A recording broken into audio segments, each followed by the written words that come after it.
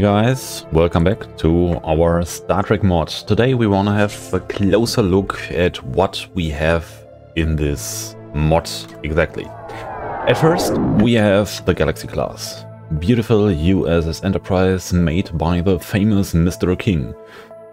Let's have a closer look at the systems. We have in this ship the normal bridge, basic vanilla part, there is nothing special on it. Same for the crew quarters, we just take what we have. We have in the front part 4 torpedo launchers for this ship. Torpedo launchers could be equipped with 5 types of torpedoes. 3 types of torpedoes. We have the normal photon torpedo launcher. The normal photon torpedo launcher fires in volleys of 3 photon torpedoes in quick charge. Has a decent range and of course homing ability. Now let me switch this one here to quantum torpedo launcher, and the third one is the Cobalt torpedo launcher. I will place a target over here. Let's take this one here. This one, this one, this one. So this is just a target dummy. There is nothing special in it. Small room in the center, small storage with torpedo parts, and that's it. So let's take a look. We have the torpedo launcher. The torpedo launcher just has 3 shots and that's it. But it will do a little bit of damage against corridors. So we can use it, and it's pretty good against shields or unarmored parts. Because it's a homing missile, can target from behind, so engines might be a thing for that one. But against armor it is, yeah, quite ineffective. Then we got 3 Cobalt torpedoes. 3 Cobalt torpedoes are a little bit different. They fire in smaller array, a smaller fire rate, but they can penetrate corridors and armor. So they have a little bit of the railgun of the vanilla game. So these torpedoes, quantum torpedoes, are best used when the enemy doesn't have any shields left. So just penetrate their ship. And the last one, the big boomer, is the Cobalt torpedo. This one is a weaker nuke. We can have this one here. And as you can see, a nuke would do comparable damage, a little bit more even, but the advantage of the Cobalt torpedo is it has homing ability, like every torpedo.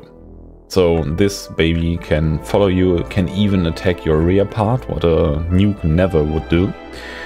So it's pretty dangerous. Okay, let me kill those one here. Back to this one. Next system we have is the phaser strip. The phaser strip fires a beam in a target direction. This one is a pretty good weapon, a basic weapon for the Federation. Of course, nearly every ship has phaser strips somewhere over the hull. The special for this one is we have inserted a switch to increase or decrease the fire arc. The more restricted the fire arc is, the more damage the phaser will do.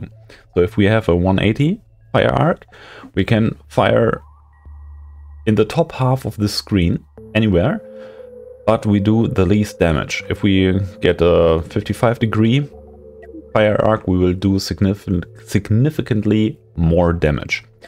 We can take a shot over here. Let's get this one. This is one shot. You see, if you don't have shields or armor, this one is pretty devastating. And now let's get the same one with a 45-degree phaser beam, and let's see what this one will do. Fast. Nearly. Just selected the wrong. Here, let's take this one here.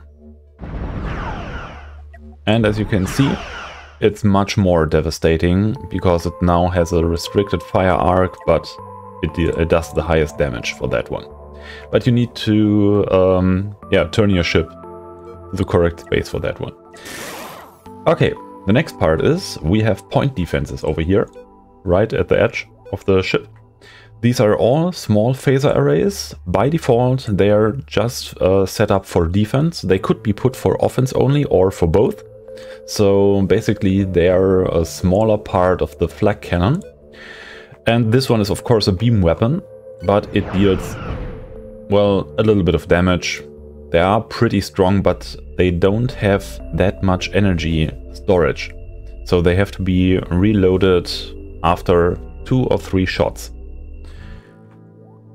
Well, this one is the weapon part for the Galaxy class. We have a few other weapons. For example, the Defiant class, smaller ship here, has dual impulse phaser cannons that will do a nice amount of damage. I will take this one here and give you a small view for that one. And if you see, if you have armor, you can endure a few volleys. If this one here is hits no armor areas, you're pretty much done really fast. Alright. That's for the dual phaser strips. Next system, we have the heart of the ship. This one is a warp core. We have warp cores in 3 different sizes, large, medium, small. This one is the large version for Galaxy class and other big ships. This one here is the small warp core for Defiant class ships or Miranda classes, Centaur classes, all the smaller classes you know from the series.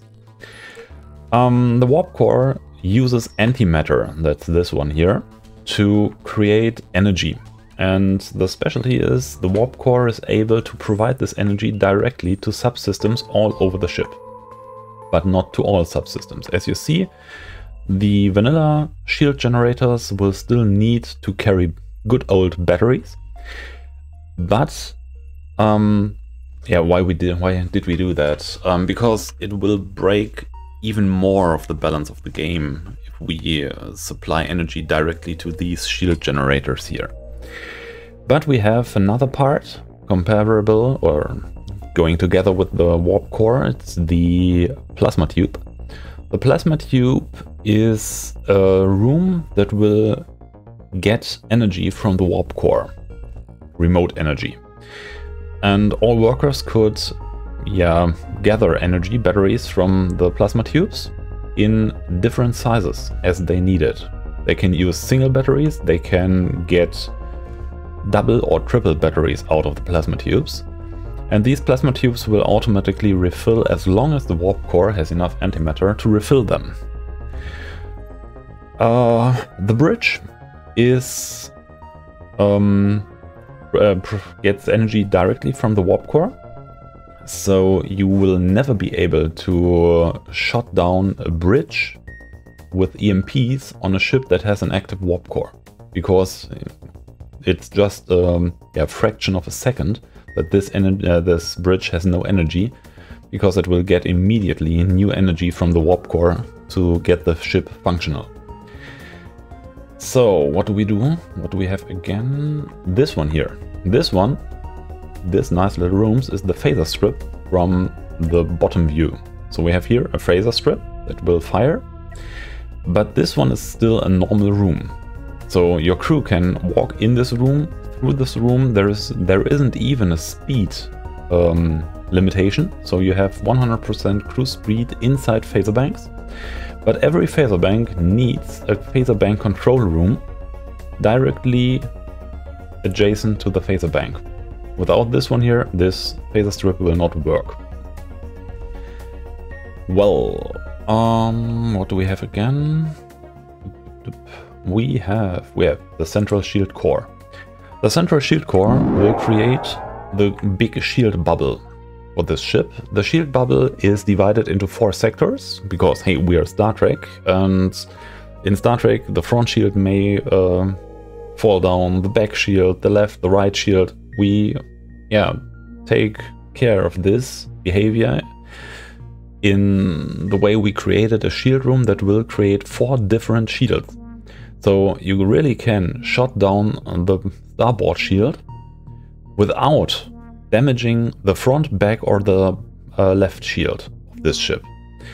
But this comes at high cost. The shield generator will require so much energy that only the warp core will not be able to load the shield generator. So you need plasma tubes nearby to get the shield up and running.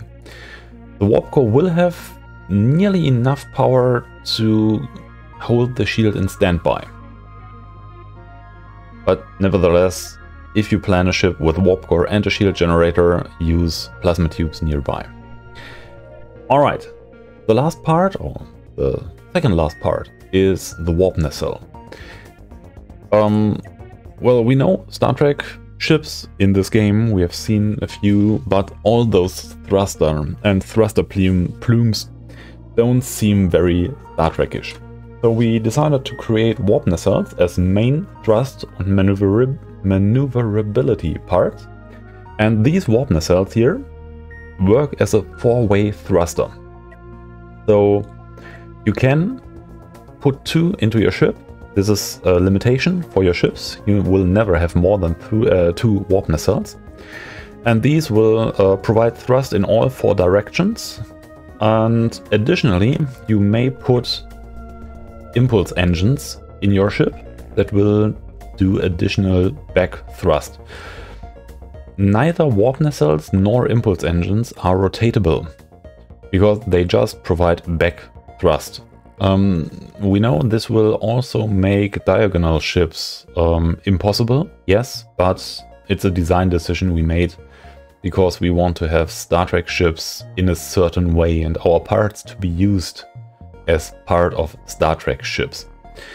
So we have a few other limitations. You may only build one warp core in your ship. If this baby explodes, yeah, that will do a considerable amount of damage. Gerd. Today I have a knot in my tongue.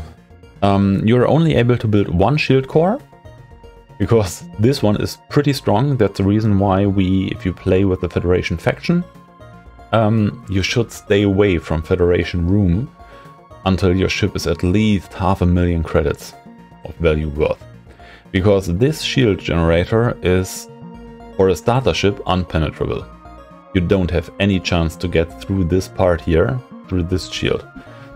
We're still not done with balancing. We have a lot to do because yeah, we want to balance this whole mod against vanilla, so that this seamlessly fit into the vanilla game experience, especially in career mode. This one isn't, yeah, you could use it for multiplayer, yes, but primarily meant for single player career mode experience or multiplayer career mode.